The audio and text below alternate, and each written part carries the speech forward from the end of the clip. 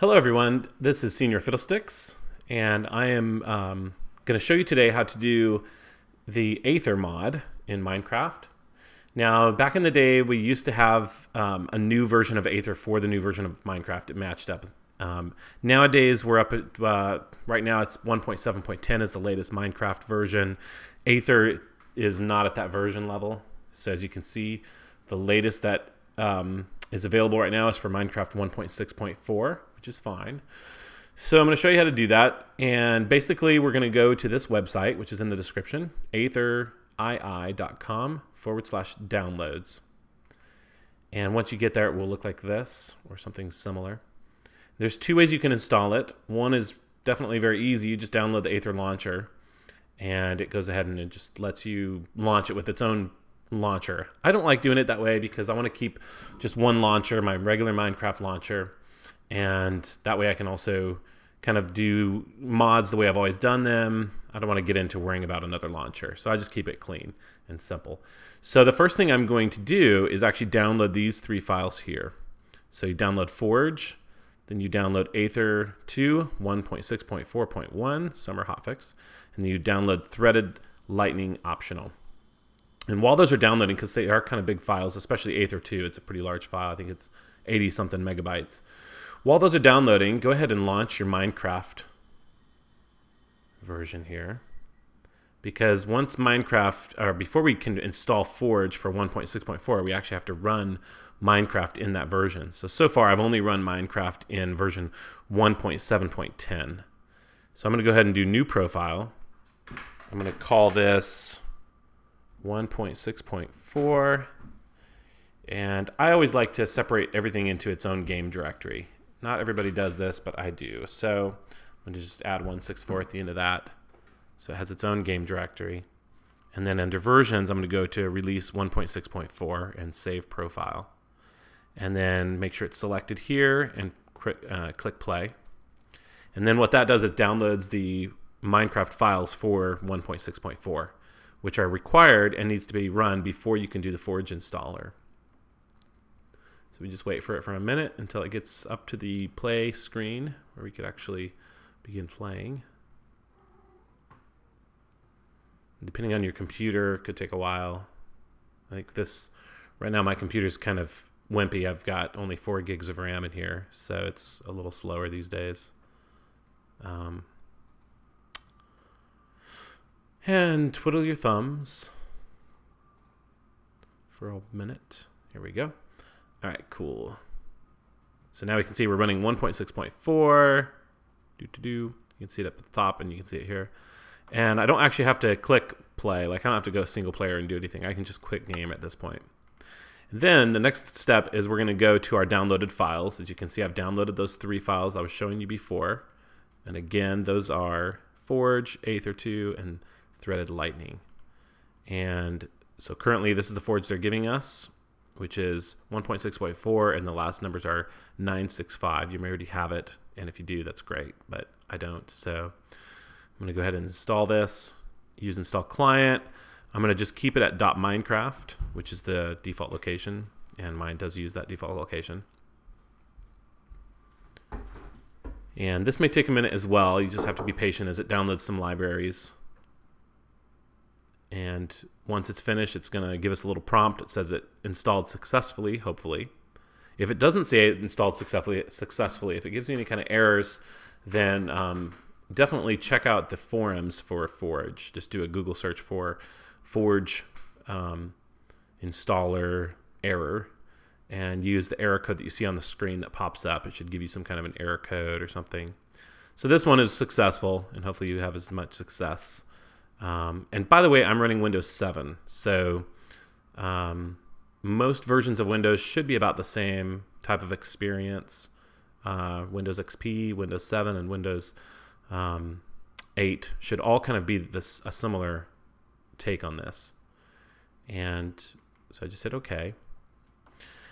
And then I'm going to go back into Minecraft, and I'm going to create a new profile using Forge 1.6.4, and you'll see why I do that in a moment.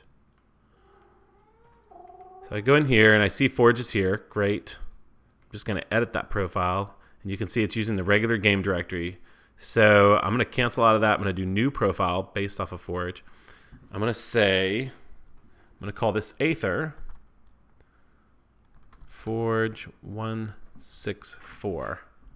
And then I'm going to give it its own game directory of just leave .minecraft and add Aether 164. And then just make sure it is at that release that it should be. Hit save. So now we've got it up there, and I'm going to hit play. And that sets up the little that little folder that I just told it to put it in. That .minecraft Aether 164. You'll see what I mean in a minute. So I just let it come up to the play screen, and then I'm going to quit. And some people might think this is a lot of steps, but it's the cleanest way to do it to where it's just going to work. So we quit game, and then I'm going to go up here to my search. I'm going to type in %app data % and press enter. And that opens up my app data, which is a hidden folder under my user profile, roaming. And that works in Windows XP and up. So inside here, you see now that's the folder I just told it to create. And it created it when I hit play. So I'm going to go inside that folder, and you see it has its own little mods folder, which is empty. And then I can just click the aether.jar, press Control, and also left click the threaded lightning.jar, and then right click and choose copy. Or you can also do Control C on Windows. Then I'm going to go inside this mods folder. I'm going to right click and paste. If you don't care about having them staying in your downloads, you can also cut and paste. It moves them a little faster. And so there they are. So now I have my two mods, and I'm going to add another mod to this. We're going to add the morphing mod. So we're going to do a Google search for Morph Mod Minecraft.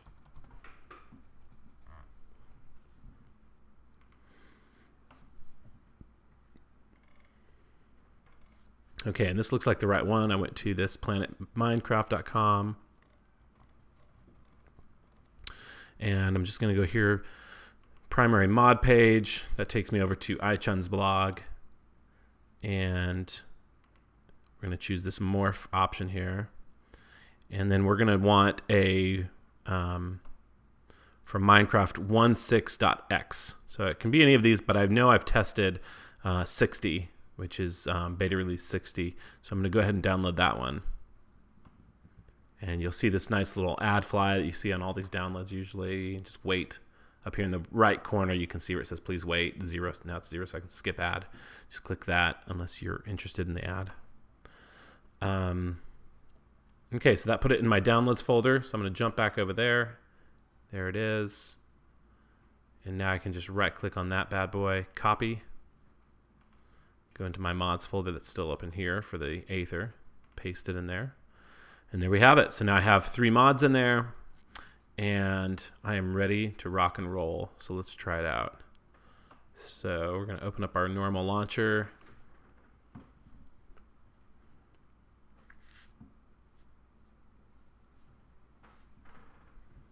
And then from the profile list, choose Aether Forge 164, and then click play. And then it will take us to the screen where we can do the Aether.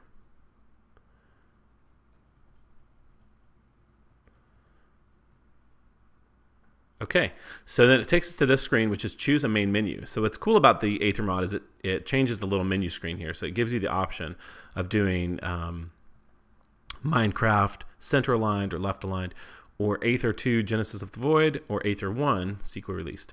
So I'm going to do Aether 2 and launch menu. And you're not stuck with the menu you choose. If you think, oh, I wanted to go with Aether 1, you just do menu list right here up in the upper right. It takes you right back to it. So we'll just stay in it. And you can see down here it says 6 mods loaded. And if we click over mods, we can see that we have all our mods, including our Morph Mod. So we are ready to roll. And that's it. It's as simple as that. So it's a lot of little steps, but if you do them in the right order, and just keep it clean. It will install with no problems, and you can enjoy the Aether.